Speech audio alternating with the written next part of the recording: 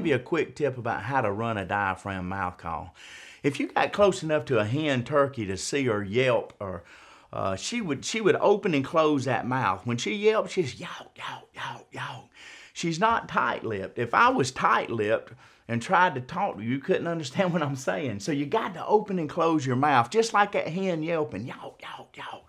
And take that diaphragm and say this is my tongue, just put a little bit of pressure on the bottom of that call and put the call in the palate of your mouth with your tongue being on the bottom of the latex and blow straight through the call and shoot to get this sound.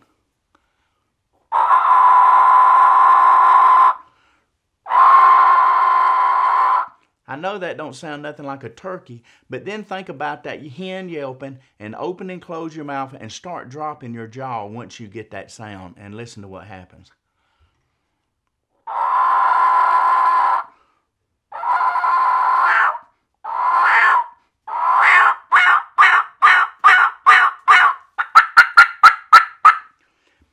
Once you get that sound, you start dropping your jaw, you get that sound close, and you start working with it from there, I'm telling you, you'll be yelping and cutting in no time. Good luck this spring.